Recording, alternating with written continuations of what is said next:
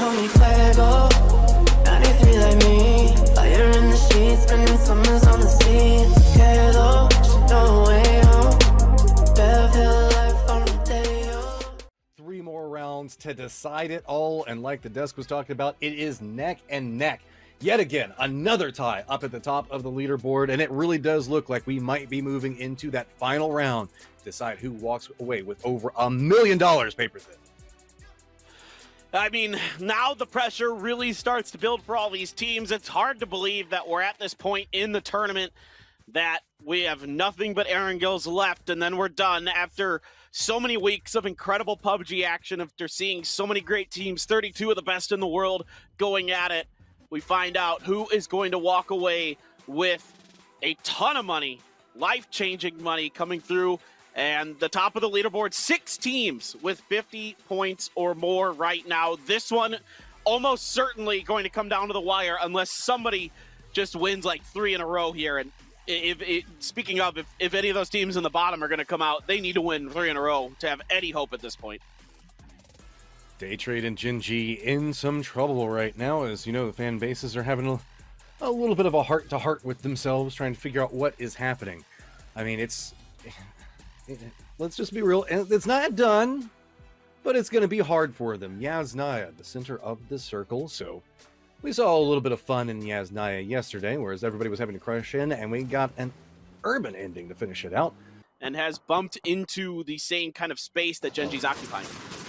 Oh, this is a bad call. Gustav hits the first shot. Balefrost in a lot of trouble. Tries to go for the drive-by. Does connect onto him, but it's turning into a problem. Snakers pops up. Pat Caps back behind it. Fuzzface steps out trying to get the damage. Fuzzface, the last one up for his squad. Snakers just rolling through, flushing out everything around, but it's going to be the third parties that are coming in. It's going to be the Sonics that's just putting in work on this fight. Meanwhile, Zenith back behind Sonics, putting in some work into them, and somehow Fuzzface being the sole survivor in the mess along this hill.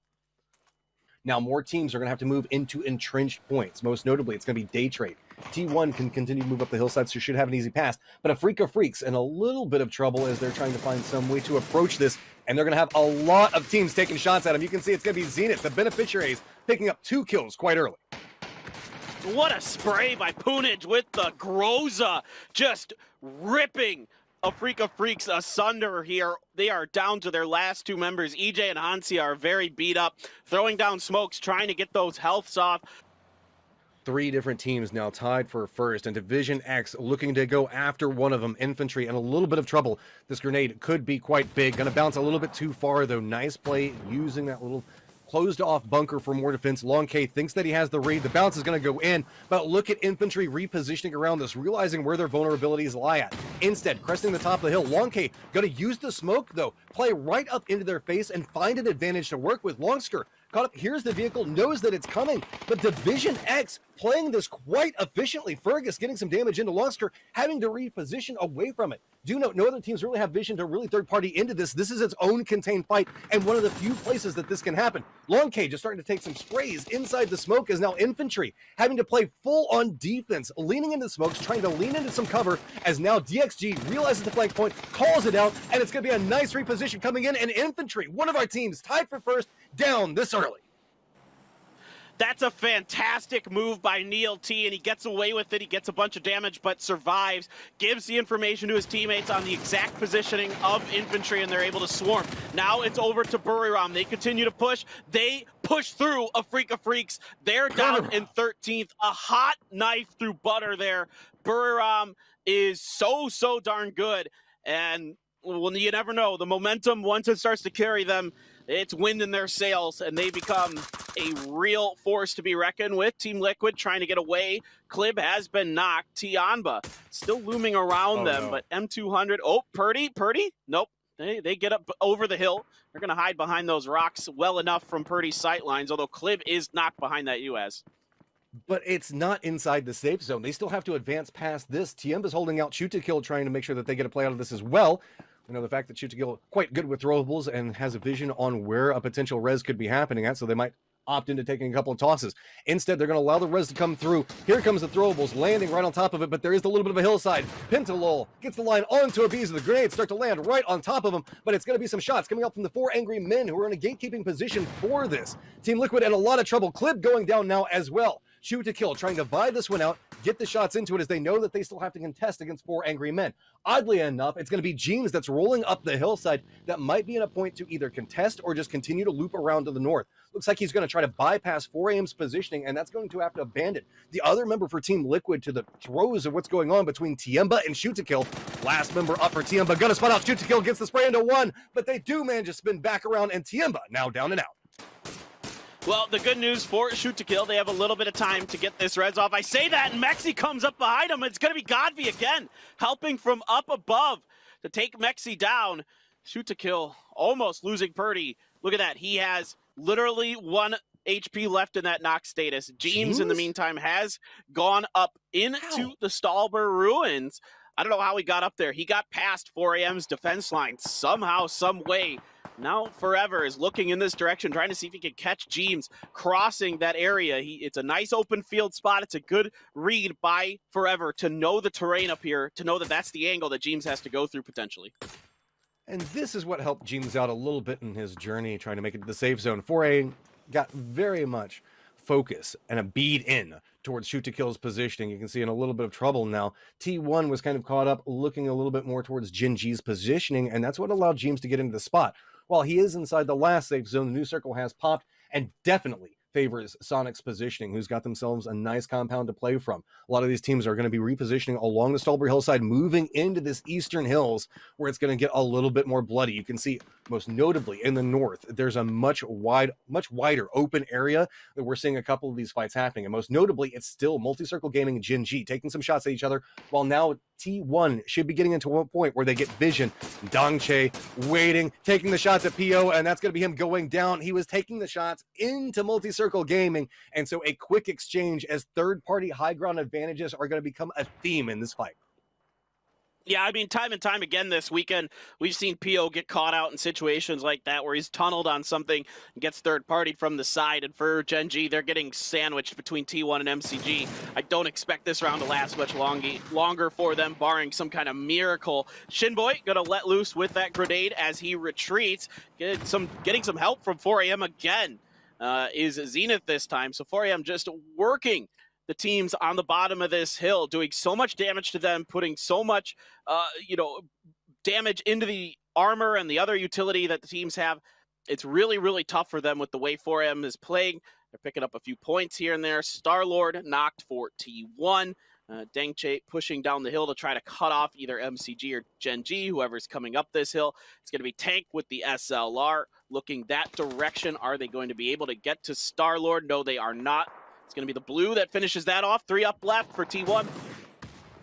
It's turning into a mess on top of this hillside. Jin G gets eliminated. Lu gets vision onto T1. Spots it out as they're making their approach. Gets a little bit of damage into Aqua 5, but he's managing to hold it up. Him and Dongche trying to find some way to make this one work as they're right on top. They've got pincer points. They've got Multi-Circle Gaming off to one side of them. Now just Dongche, the last one up for his team. He's in a spot. Let's be real. 4 angry men have the high ground and are really supervising everything that's been trying to go on. Multi-Circle Gaming were trying to push their way up there, but bumped into T1 on their approach on the hillside. Now it's just one member up in a problematic situation for T1. Question comes into play. Is anybody going to get vision onto them, or is it just going to continue to be the third-party setup? You can see that Multi-Circle Gaming's evilly in a point, trying to maybe push into the last remaining member for T1. Meanwhile, you can see DXG making push into Sonic's positioning. Oh, we're seeing a little bit of a pickup there. Actually, not the last one. Not going to give it up just quite yet for his squad, and continuing to do T1 things and try to find a way to make the worst situation favorable for them. Well, 4AM is going to barrel in towards Dongche. They know that he is isolated out there after he picked up that knock onto Evil Lee. They want to try to finish him off, getting some good opening damage. He's screwed. Yeah, he's dead. There you go. Crazy going to finish him off.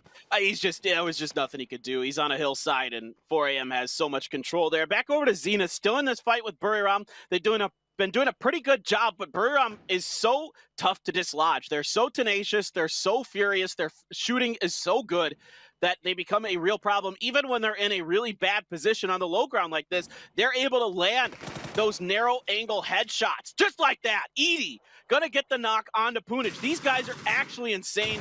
It doesn't matter if you have better positioning. You have to just weather a storm. You're gonna suffer losses, it feels like, one way or another. Fighting Buriram United. Buriram is always after the kill points, and they're just going to continue to be Buriram. They're going to take a fight, and they're going to drag you down into the dirt with them. They're going to force you to play their way over and over again, and they find ways to make it worth. You're seeing the fact that a lot of these teams that are presently alive starting to stack together the kills. 4AM holding up with 9, Zenith with 6 at this time, Buriram holding down 6, Multi-Circle Gaming with 5. Really, Sonics, who've been just kind of chilling right now, they have the circle to themselves. But they had the circle to themselves for quite a while. They're the ones that have been kind of chilling because they haven't had a chance to really fight anything. Everything has been going on to the edge. Multi-Circle Gaming finally finding an angle, trying to push up, trying to find some way to really encroach their fortified defensive positions. But it's going to be 4 angry men trying to dislodge Zenith to the south. So we have 2 different fights breaking out where all the teams are clustered. Well, Godv's got an AUG. He's going to get kickstart out in the open and take Zenith out. The second place team just got eliminated by the first place team. 4AM looking to put their foot down on top of the rest of these teams in this lobby. Mime gets a pretty decent grenade in there, gets some good damage. Tank and Lingdu trying to work the sides of the rock. Summer, they're going to hold on to this. They're going to stick this res. Summer almost goes down to those frags. Does not fall. Shrimzy gonna really cook one up. Is it gonna be well timed? Yes, it is. Gonna get the finish on to Summer. So the res does not come through. Now it's a 2v2 with MCG and Sonics. On the other side of this, you can see it's Buriram trying to hold back the 4 angry men, but it's not going to go in their favor. 13 kills now for 4 angry men. They fought their way to be at the top of the leaderboard, and they are showing you why. Multi-Circle Gaming, Sonics still caught up in this fight, and that means that 4AM has control over all the rest of the circle.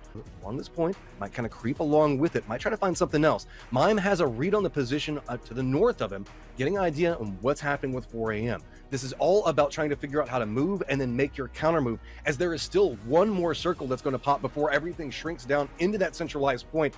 A lot of this game is resting, waiting for that moment to happen, and it's just 2 seconds away.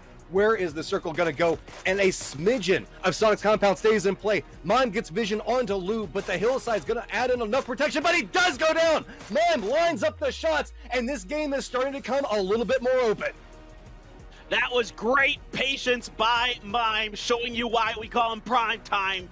Comes up big there. That is a bit of a dent in the armor here for 4AM.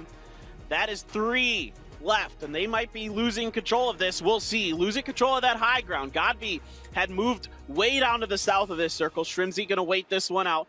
First, it seems like Sonic's kind of worried about MCG, and then we'll worry about 4AM when we get to it. But again, 4AM in the driver's seat of this one. 13 kills already in this game. Sonics only have 5. MCG has 6. Those 2 other teams put together don't even have as many kills as 4AM already has, Matt. Throwing a smoke in to try to deny some of the vision for Sonics. Multi-Circle Gaming look like they might be opting to make their play. Are they pushing into Sonic's positioning? Are they going to contest against 4 angry men?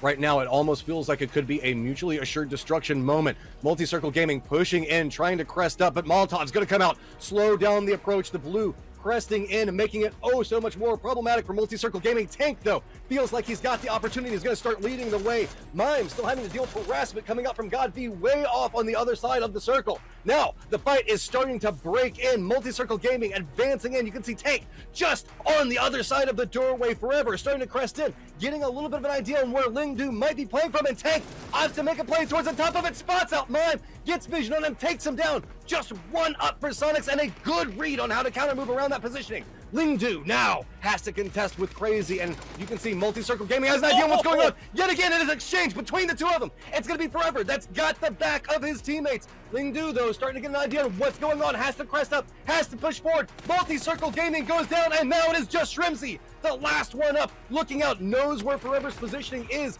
but has to fight against a high ground advantage for AM. Can he make something out of this? Looks like he's just going to feed it over the blue, and that's how we end it. Sonics managed to climb up the leaderboard, getting that tied for 3rd positioning, but it's all going to be about 4 angry men. Back-to-back wins for 4AM, looking to take home the final week of PGI.S and be crowned our champions. They are firmly in control of this with double-digit kills in the last 2 games on top of the wins. Now everybody looks at them, Matt. This is firmly in control, firmly in their grasp.